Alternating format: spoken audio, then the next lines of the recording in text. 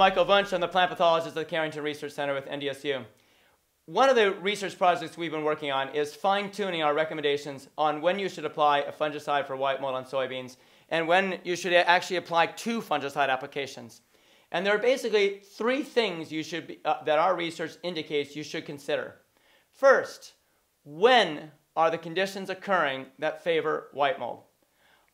What growth stage are you at when the cool, wet weather comes in?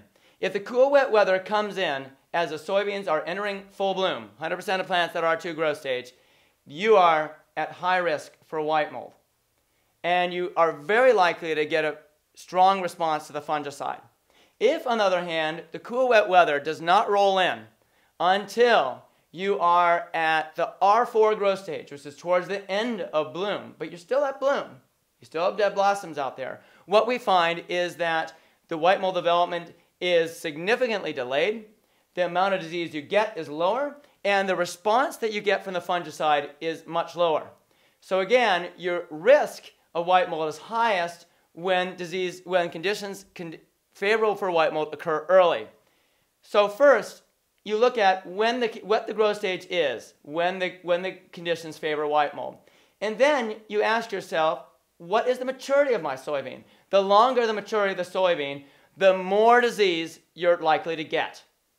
Okay? There is a strong linear relationship between the soybean maturity and the amount of disease that develops because the bloom period is longer and longer maturity soybeans. Then you look at the degree of canopy closure at that time.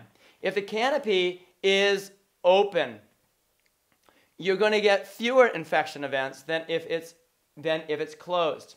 If you still have enough of a canopy within the row that it can trap some moisture, but you have ground showing between the rows, even 30–40% of the ground showing between the rows, you can get white mold and you get a response to white mold.